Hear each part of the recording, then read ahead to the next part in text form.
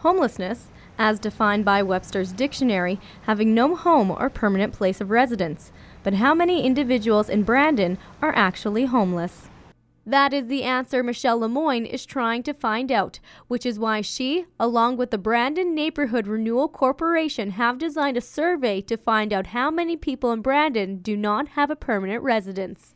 In Brandon, on Wednesday, we're doing a point-in-time count, which is basically a snapshot of how many homeless people are currently in Brandon, but not just unsheltered homeless, also couch surfers or people that are just provisionally housed. As a student at Brandon University earning her master's degree in rural development, Lemoyne's thesis is focused on youth homelessness.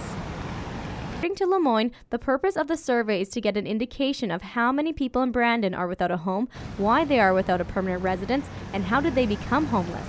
So volunteers that are going to canvass the community and walk around the streets and talk to people, finding out trying to find homeless people, as well as during the shelters and at the soup kitchen and stuff during the day. 45 volunteers went out Wednesday and walked various neighborhoods in Brandon and asked individuals to fill out a survey which consisted of 16 questions.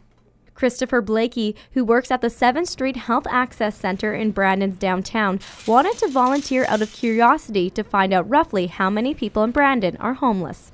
When all the numbers come together, I guess we'll know for sure, but probably about 33% of the people we talked to didn't have a permanent place to stay.